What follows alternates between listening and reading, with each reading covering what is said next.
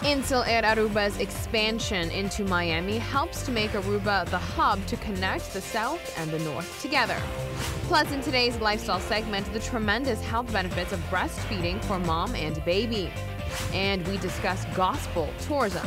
15 on 15 starts right now. Hi everyone, thanks for watching. I'm Yentl Lieuw. The expansion of Yentl Lieuw Aruba into Miami does not only provide travelers with more options, but it helps Aruba to take another step forward in connecting North and South America together. Yentl Lieuw Aruba's inaugural flight to Miami carried tourism authority members, press, and other stakeholders. The first flight from Aruba to Miami was deemed a success. The director of the airline for Aruba says that this expansion adds as a gateway for the island to be a hub between the North and the South. Yentl Lieuw has big plans. We want to make Aruba a hub, not Aruba only a destination, which it's already. We have all the major airlines flying to Aruba, but we want to connect Latin America with North America. We want to expand, we want to have partnership with the major airlines. We already have partnership with US Airways, with GOL, with KLM is one of our most important partners. And we will continue doing that because in Aruba, other than in Curacao, we have much more US carriers landing.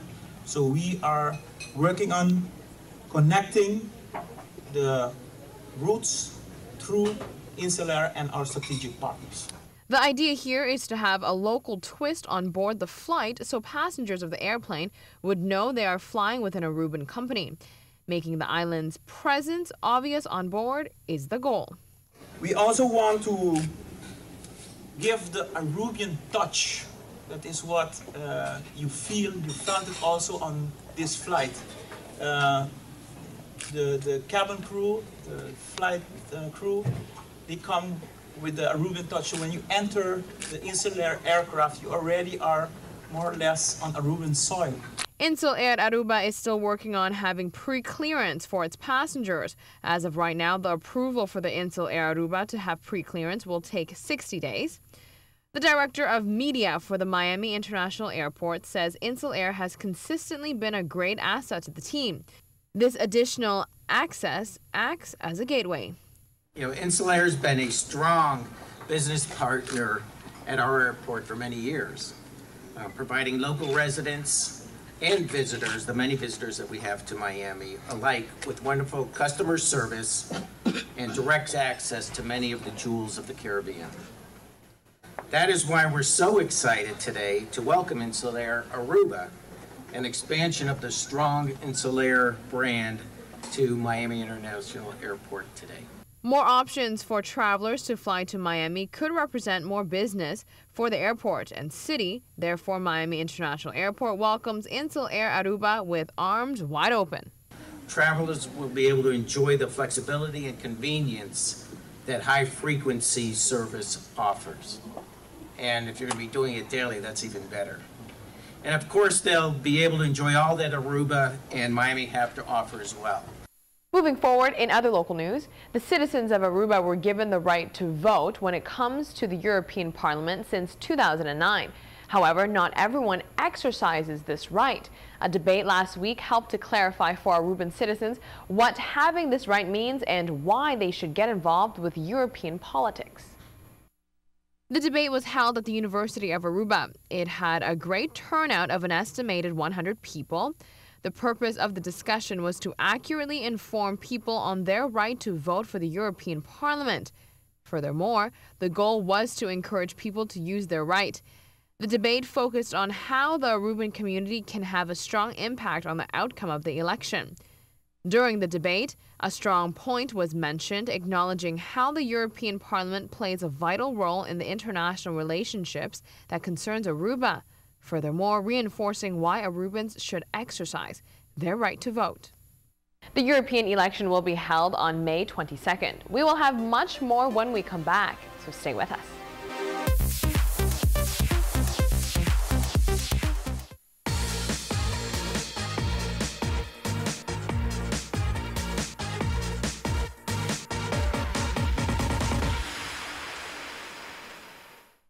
When parents choose to breastfeed their newborn, it is a huge commitment. However, the health benefits for both the mom and baby are countless and tremendous.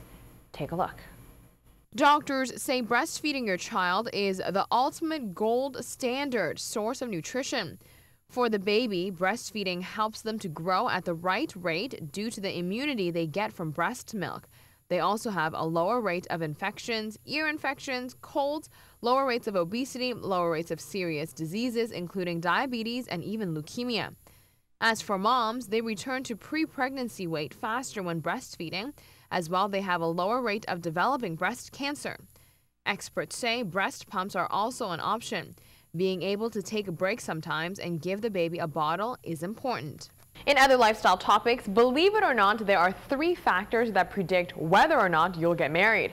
So how do you determine whether or not someone is marriage material? How he looks or how she acts? In a new study, researchers considered how likely someone is to get married by examining 3 traits: physical attractiveness, personality attractiveness, and personal grooming. It turns out your overall score based on these 3 factors could be linked to if you will walk down the aisle or not. To determine this marriageability factor, the researchers looked at data with more than 9,000 people from the National Longitude Study of Adolescent Health. The higher the collective score, the more likely that person was to get hitched. This tells us people likely eye the whole package when they consider whether or not someone is worthy of a wedding ring.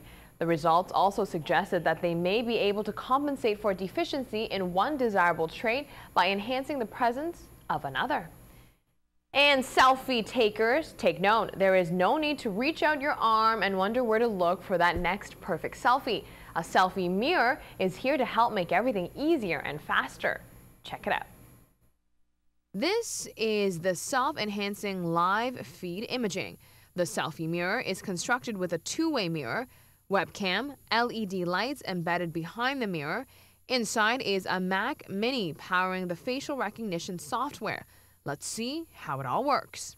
The selfie mirror is only an experiment. No price is listed, but they say interested buyers can contact the company to get yourself one.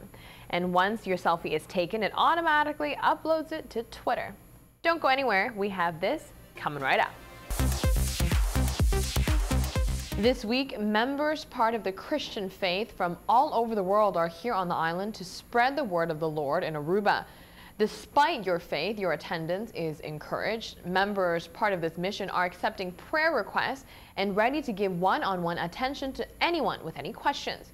Furthermore, this spiritual week is bringing about gospel tourism. The mission of the prayer sessions is to reach out to all types of people of Aruba, and the members will be spreading across the island to do so. This takes place this week on Main Street in front of Bombini Bazaar. The first 3 days of this next week, we've got missionary evangelism training, and it also includes street training, where we will go out and witness and just show the love of God to prostitutes and drug addicts here in Aruba. We have a project that we're working on also while here in St. Nicholas. People of different backgrounds and ethnicity are joining forces to bring a new light to some of the people on the island. Also on the 19th, we have 100 missionaries from 6 different continents that are going to be here. So we are asking pastors to bring teams from their church. We would like for you to come join us. It doesn't matter your religion. We're here in unity, and we're here to do kingdom work. And we're just excited to be here. We are excited to be in revival and just on fire for God. That's why we're here. The people part of the prayer request are from various countries, but they all have one mission in mind. The people that are coming in are from Brazil, from Hong Kong, from United States, from Australia, people from Suriname, people from Holland. There's like 100 people coming in. And we feel very great that they are coming to help us, especially with this marathon.